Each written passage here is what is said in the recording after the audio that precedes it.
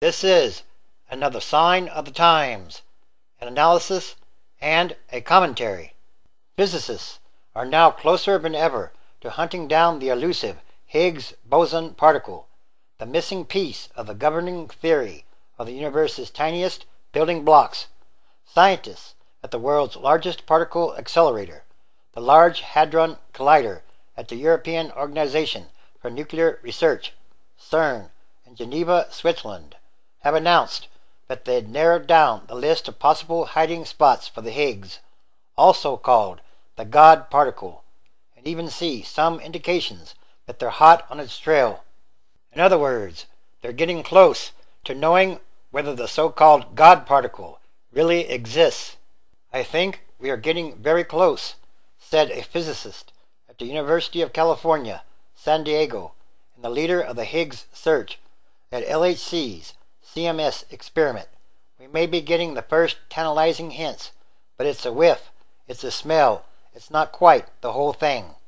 The announcement was highly anticipated by both the physics community and the public, with speculation running rampant in the days leading up to it that the elusive particle may have finally been found. Although the news is not the final answer some were hoping for, the progress is a significant, exciting step, physicists say. The Higgs boson is thought to be tied to a field, the Higgs field, that is responsible for giving all other particles their mass.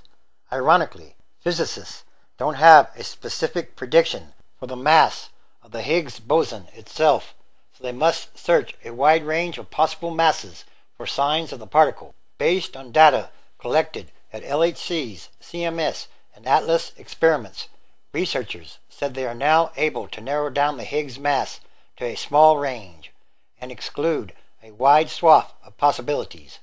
With the data from this year, we've ruled out a lot of masses, and now we're just left with this tiny window in this region that is probably the most interesting. A researcher at CERN working on the Atlas experiment said, "The researchers have now cornered the Higgs mass in the range between 114.4 and 131 giga-electron-volts, GeV. For comparison, a proton weighs 1 GeV. Outside that range, the scientists are more than 95% confident that the Higgs cannot exist. Within that range, the Atlas findings show some indications of a possible signal from the Higgs boson at 126 GeV, though the data is not strong enough for scientists to claim a finding with the level of confidence they require for a true discovery. Based on the predicted size of the signal, the experiments may have their first glimpse of a positive signal. It is especially important to compare the results of two independent experiments to help reduce statistical fluctuations and experimental biases, but it shouldn't be much longer before scientists can be sure if the Higgs exists, and if so, how much mass it has. We know we must be getting close. All we need is a little bit more data. I think the data we take in 2012 should be able to really give a definitive answer if the Higgs particle really exists." The Large Hadron Collider is a 17-mile, 27-kilometer loop buried underneath France and Switzerland, run by CERN, based in Geneva. Inside this loop, protons traveling near the speed of light collide head-on and release huge amounts of energy and powerful explosions. This energy then coalesces into new particles, some of which are exotic, hard-to-find species like the Higgs. The Higgs quickly decays into other particle products, which are then sensed by the detectors inside Atlas and CMS. The new results are based on data accumulated over 500 trillion proton-proton collisions inside the LHC.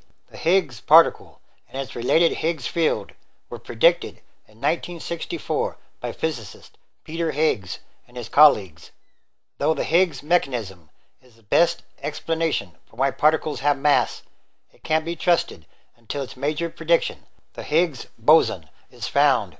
It would be a major discovery, absolutely, said the author of a recent book covering the Higgs and other particle mysteries called "Knocking on Heaven's Door: How Physics and Scientific Thinking Illuminate the Universe and the Modern World." known about the Higgs mechanism for years, but we don't know if it's right. The discovery of the Higgs would offer final credence to the idea and its originators. So again, in other words, it's the 11th hour. Finding the God particle would be a confirmation of modern-day physics. And these are more signs. Yes, 2012 could be a wild ride. Everything is connected, and everything is numbered. It's also called fate or destiny. This, too, is another sign of the end times, transition days, which is a time of extraordinary happenings, events, and changes. Everything that must change quickly or rapidly, and for the better, because it's about what kind of world are we leaving to the future generations. Again, Genesis chapter 1. In the beginning, God created the heaven and the earth. 2. And the earth was without form and void, and darkness was upon the face of the deep, and the Spirit of God moved upon the face of the waters. 3. And God said, Let there be light, and there was light. 4. And God saw the light, that it was good, and God divided the light from the darkness. 5. And God called the light day, and the darkness he called night, and the evening and the morning were the first day. 6. And God said, Let there be a firmament in the midst of the waters, and let it divide the waters from the waters. 7. And God made the firmament, and divided the waters which were under the firmament from the waters which were above the firmament. And it was so. 8. And God called the firmament heaven, and the evening and the morning were the second day. Revelation chapter 22, verse 12. And, behold, I come quickly, and my reward is with me, to give every human according as his work shall be. 13. I am Alpha and Omega, the beginning and the end, the first and the last. Yes, the time is now, and these are more signs.